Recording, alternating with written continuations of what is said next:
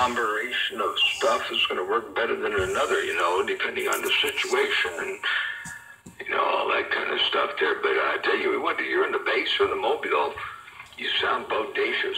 Hey, Space Hog, Motormouth Maul waving right there, right now.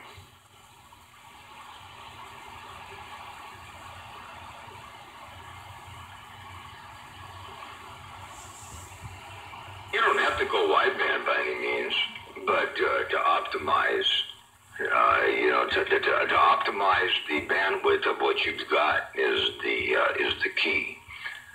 But you got a hammer down. All right, sounds good. Hey, Space Hog, Motormouth Maul, your West Coast undermodulated beast.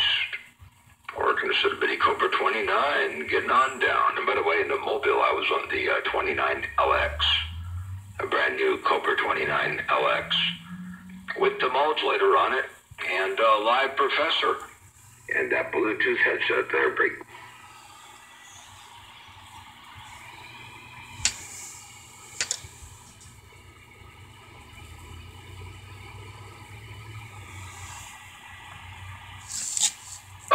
On that little Cobra 29 LX, before you even plug it in, don't even plug it in, just open it up and desolder C33 and C40. Just get rid of C33 and C40 and get yourself a pair of non-polarized electrolytic 4.7 microfarad caps. You know, maybe the 25 to 35 volt. And they're going to be long, and the leads will come off both ends, you know, one lead on each end.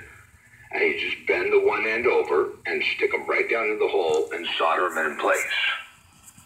And then plug it in and talk on it. And oh my God, that makes the receiver sound so good. I've got that in my mobile. I did the same modification to it. Woo-wee, talk about a hammer. I mean, it sounds good. Everybody with wideband audio sounds good. People with narrowband audio sound good. And it's the hot ticket. Yo, do you one more time. Motormouth Maul, West Coast. Undermodulator beast got down.